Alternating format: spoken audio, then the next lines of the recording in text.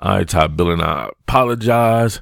I'm a lot under the weather here, but the show must go on, so I continue to work. So just pardon me if I sound worse than I normally do.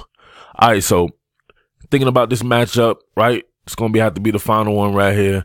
Appreciate you guys supporting the content this week. Really working this LSU versus Oklahoma on both sides. You know what I am, man? I'm like a fight promoter. I'm trying to find both teams' strengths and weaknesses and have y'all be able to enjoy the game and look for different stuff in that manner, right? But if you're some type of female chick dude or something like that, man, you need not apply. Please go to another channel because there's no bias or anything involved in this. I'm covering football. I'm just doing my job, so just relax. All right, so Oklahoma's normally playing press man coverage in the boundary, right? Hands-on man. You see Parnell Motley right here. If I have to be honest about the situation, Parnell Motley, I think, is doo-doo trash. I think Trey Brown on the other side and the safeties, Patrick Fields and well, it's not going to matter about Delarian Turner-Yell, but whomever replaces him. But Brendan Riley-Howes on the inside, I think it could be a long day for these guys. But I really believe in Oklahoma's defensive front. And they're going to have to dedicate extra bodies back there. So they're going to have to be able to keep two men back. But if you see right here up into the boundary, press man coverage, Parnell Motley, right, shoots damn near a two-hand jam. What is he doing right here? Like, I know Alex Grinch isn't teaching this. Alex Grinch is one of the best defensive minds in the sport. He's not teaching something like this. This dude is a senior. He's up here playing patty cake, right? Shoot that left-hand jam, ride Dalen Charlotte to the sideline, let the sideline act as an extra defender. He already out leveraged right here playing patty cake. He beats the patty cake jam, right? And he's already on you. Pause. If we see right here, he turns to locate, you turn and locate. This is actually not that bad a coverage from Parnell Motley, but he always seems to be a day late and a dollar short, right? Day late and a dollar short. Unable to compete right here. The ball just goes right by him. All right, you see into the boundary again, right? They're playing into the boundary. I believe you have, I think it's Parnell Motley actually over here into the boundary. So that means Trey Brown's probably out of the game right here. You got freshman Jaden Davis out here, who's a very intriguing prospect, in my opinion. Can't wait to see him work next year in a more prominent role. But you're not going to be able to compete against LSU with this type of coverage. You're just not, right? They're going to eat you for breakfast. They're going to eat you for breakfast probably even if you play what you need to play. But if you see right here, Patrick Fields with the cushion, right? You got to be hands-on man across the board. They're just going to take these quick slants. We'll get to that in a little bit here, but just check this out. These guys have the best yards after the catch wide receivers in the country to me. So this is just an RPO, leverage RPO. You can see the line block and run right here.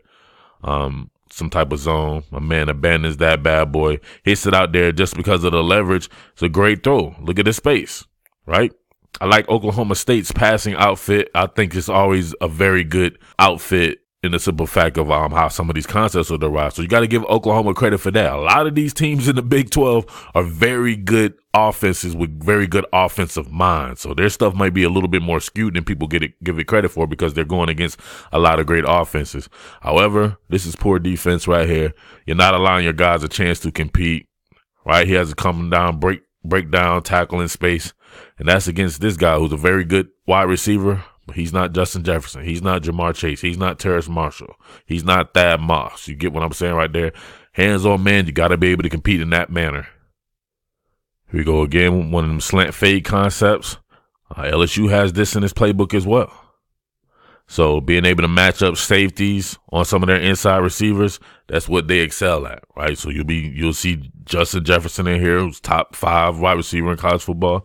Jamar Chase, top 3 wide receiver in college football. You see a lot of these guys in the slot because they want to get those kind of matchup problems. So I know Delarian Turner-Yell won't be playing, but just in general, anybody who's out there with them may face the same type of scrutiny as well because there's just so much cushion back there. Got to be able to have some overhang defender on them, right? You need to be able to sneak Brendan Riley-Howes out here, right? Allow him to compete, at least get hands-on man at the beginning, and then allow somebody to work over the top. But if you're able to just match up strong safety, this is more than likely what you're going to get right here. Look at him. He's shooting two-hand jams from far out, right? That's like shooting a two-hand defense in basketball from far out. It makes no sense. You see right here, he's unable to compete in this fashion. And you probably wouldn't expect him to be able to compete in this particular fashion, to be honest with you. But it's be even worse against LSU. This is a long pass, a great pass right there, and you can expect that a lot from LSU. All right, close quarters coverage. 90% of the passes LSU wants to throw, they want to do it right here between the hashes. They take great talents and put them in oversimplified schemes, and you cannot compete with that. You got to get hands on man and disrupt the timing. So this is close quarters coverage, but it's a free release. So you're there without touching. You know what I mean? I'm not going to say that. I can't say that. I'm going to get myself in trouble right here. Not on the content. I'll say it on the live stream, though. See right here? Close quarters coverage, not even touching somebody. You're not actually doing it, if you catch my drift right here. But look, that's just, you can't compete in that manner, right? So if this were Jamar Chase, you know what he's going to do? Just what this guy did. He's going to break a tackle, and he's probably going to be even off to the races even more because he's a better. Same deal right here. When Alex Grinch gets his type of cornerbacks in there, it's going to be lights out at Oklahoma because he's going to know he's going to have that front ready. He just needs these guys. He needs to be able to have guys that he can trust to put hands on man. Close quarters coverage, opening up the gate right here. Trey Brown actually does a good job on this one. Well, not really. This probably should have been a pass interference call, but he didn't get called right there. He's holding clearly, but he's being physical at the very least. But this is poor technique, holding. But guess what? If they don't call it, it don't count. Got there too early and everything, but he's being physical. You got to be physical with these LSU receivers, and you got to have people over the top. All right, here you go. Working into the boundary, the great Jamar Chase. When it gets DJ Daniel, you see DJ Daniel gets his Parnell Motley on with a free release, no hands on man. Gets banged and cooked, right? Cooked him to the outside, bent him back. Look at the separation anxiety. Quick, easy work for a guy like Jamar Chase, who's an absolute animal after the catch.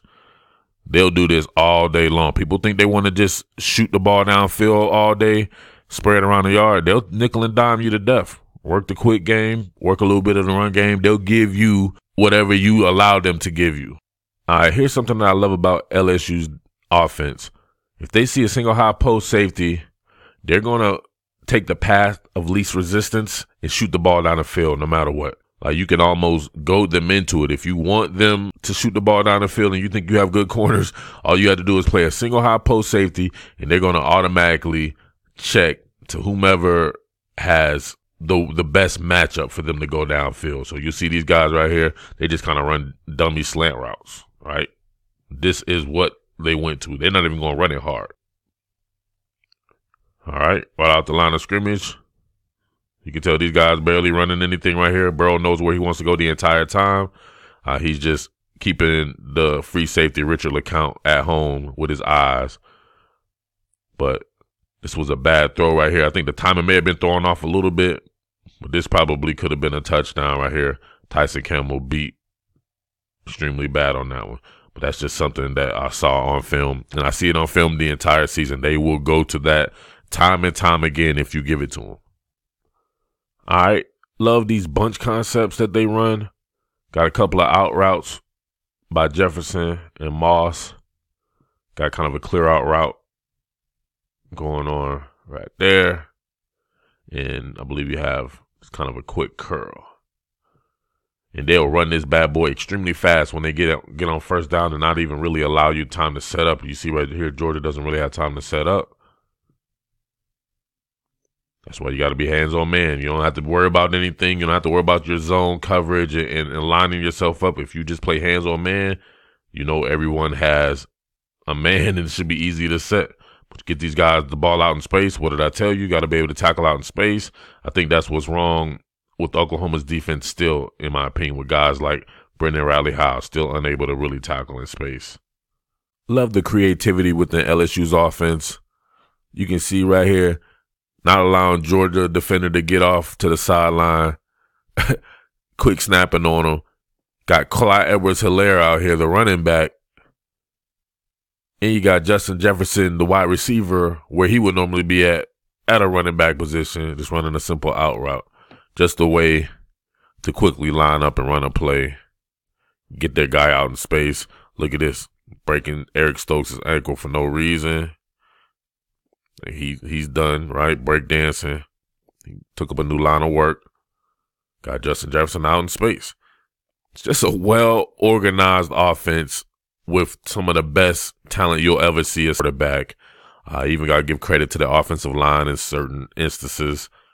Just the entire setup itself, man. So it's not all about shooting the ball downfield with LSU. They will nickel and dime you to death. So got to be able to take away that quick game. Got to be able to work that. I honestly don't really see that happening from Oklahoma. So that front seven that needs to be getting after it to a certain degree on timely blitzes. But you got to dedicate more bodies to the pass game to help out a secondary that I just don't think can compete straight up with LSU's offense. But the same can be said on the other way as well, right? Oklahoma has a vast offense full of some of the best concepts.